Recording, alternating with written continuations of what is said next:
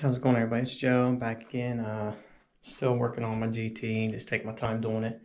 I'm just here today, I guess, give you guys a quick tip on how to remove handle grips without destroying them if you want to keep them and stuff like that.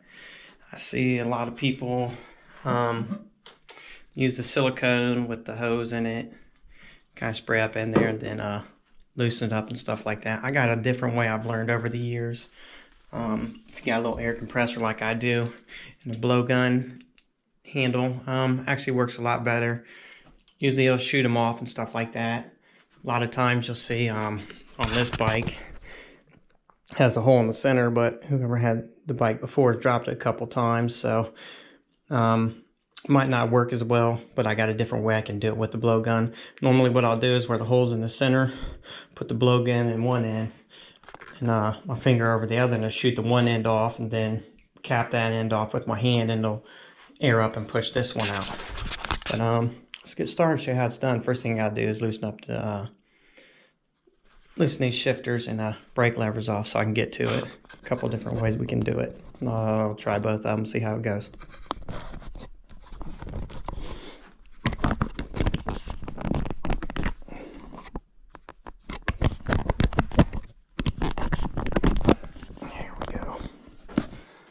So let me go ahead and turn on my light here, loosen this up.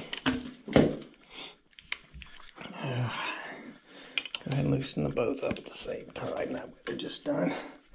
Try not to scratch my new bars up I put on here already. I want to go ahead and get them on and see what it looked like, even though I'm going to be taking all this off. Definitely, if you're going to be working on your own bike and stuff like that, Y-tool is a good thing to have. That way when you're working, you have them 3 common, 4, 5, and 6 to get a hold of. Alright, and then loose. Also, I think this bar has bar plugs on the end of it too, so like that. If you do it like that, and where this one's been tore, it'll blow out. So what I'll do is I'll grab it right here, kind of lift this up a little bit.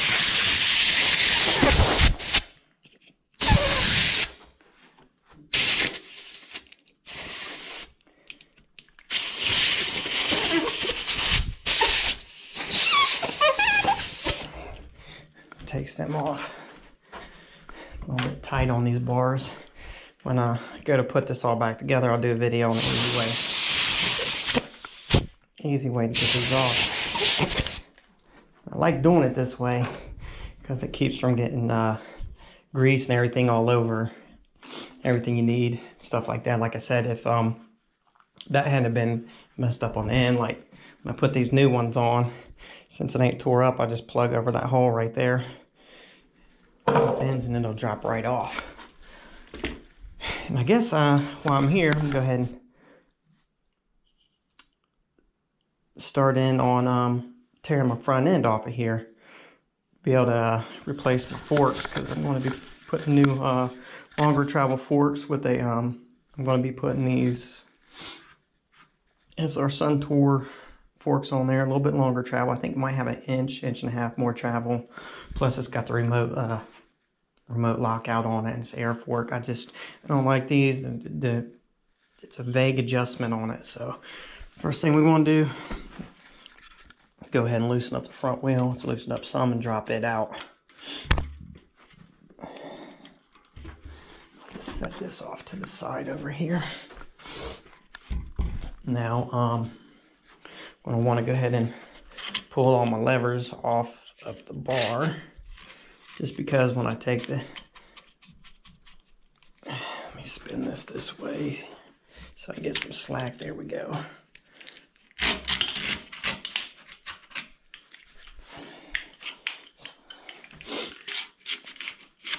Pull that off.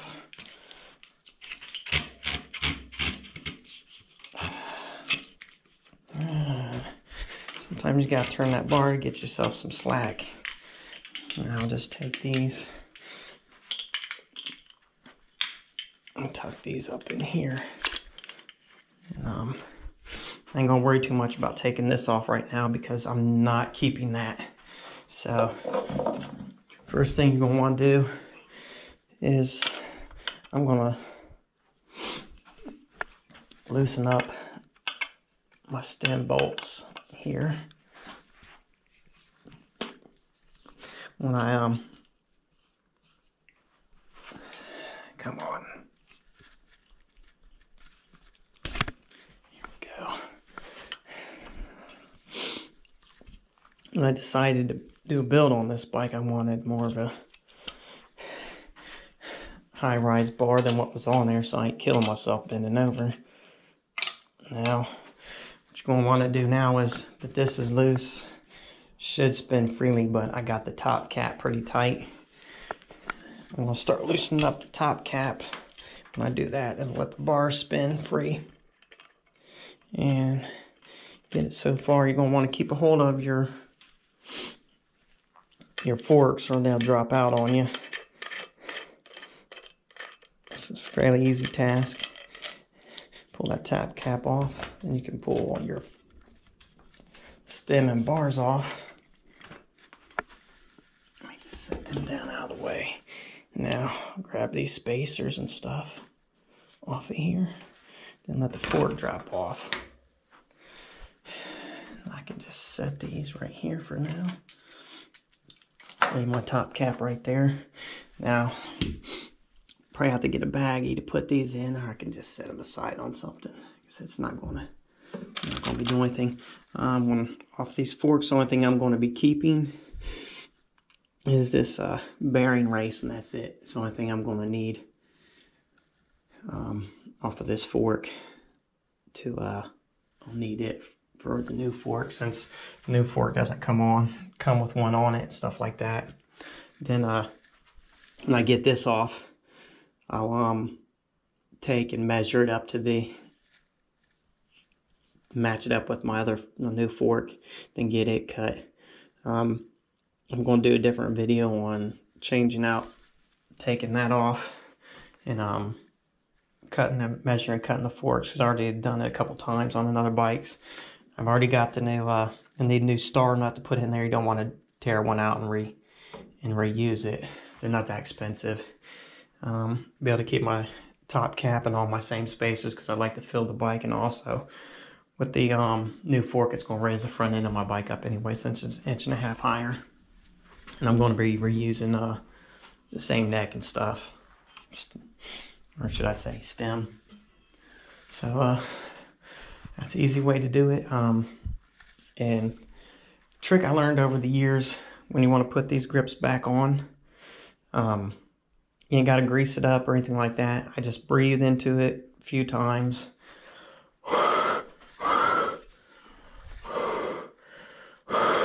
Get some moisture in there, and you can just pop them things back on.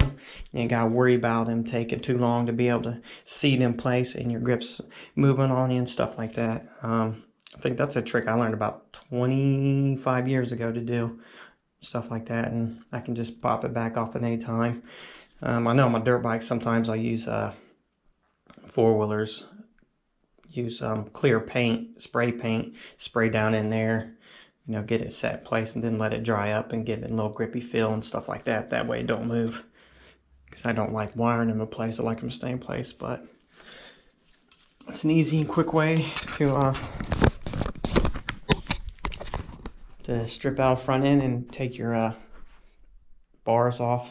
So thanks for watching my video. Until next time, I think we'll be chopping up some forks and fitting them on here. Then after that, next we'll be putting on some hydraulic brakes instead of the mechanicals, because I don't like the mechanicals. Plus the ones I got kind of bent up and stuff like that, which is no big deal. So thanks for watching.